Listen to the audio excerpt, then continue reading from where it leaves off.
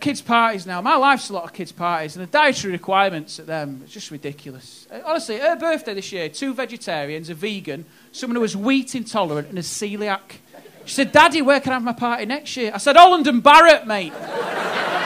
It's the only place left. You're going to have to play Pass the Kale for 3 hours, dickhead. She's obsessed with kids' telly. Here's you, mate. This is for you, this bit. It's perked up a bit. It's amazing, though, isn't it? There's so many choices now. They're spoiled. There's CBeebies, that's on from 6 in the morning till 7 at night. Right, there's Boomerang, that's on till midnight if you're a slightly shitter parent. And there's a new one now, Liverpool, channel 619, right, check this out. Tiny Pop, Through the Night. Yeah, that's for the kids who work shifts, drive lorries and have just come in from clubbing. Who's watching that? No, seriously, who's watching My Little Pony Equestria Girls at 4:45 in the morning? People on crystal meth. That is the target market. It's the only people sat there. This is the one where Twilight Sparkle finally finds the confidence. It's a classic. Pass me the pipe. Order some pizza. Kids tell you, it's an incredible world now. Do you know what they've started doing, though? You get involved as a parent. You watch it. You get sucked in. Like they're remaking kids' telly programmes. Like ruining childhoods. Postman Pat. Yeah, they're tinkering with it. Do you remember the original Postman Pat? Yeah, it's amazing. He only had time for you, didn't he, Pat? It was like Postman Pat, Bob the Builder, Fireman Sam. That was the Trinity.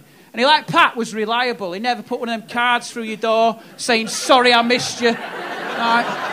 He never did that shit. He never just dump his mail in a skip and piss off to Weatherspoons.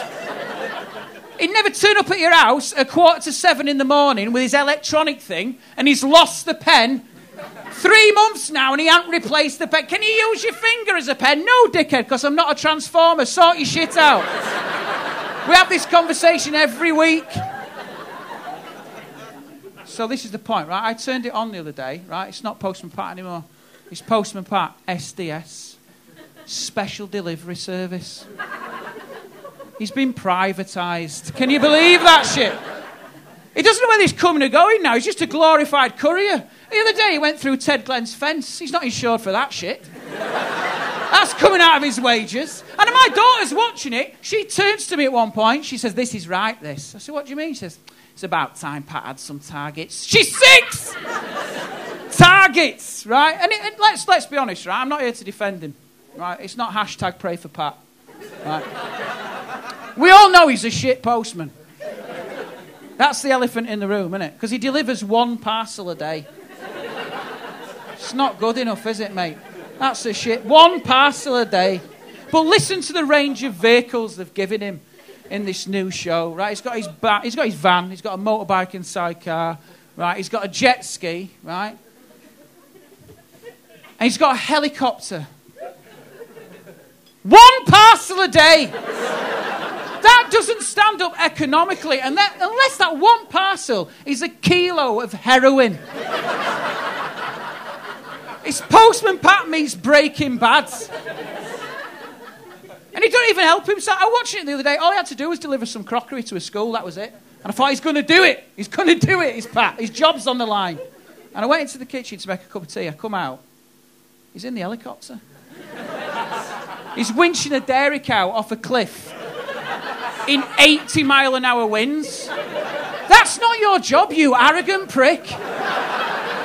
Ring Fireman Sam. He's been sat on his arse since the 90s. When they put Norman in a young offenders institution, he's had fuck all to do.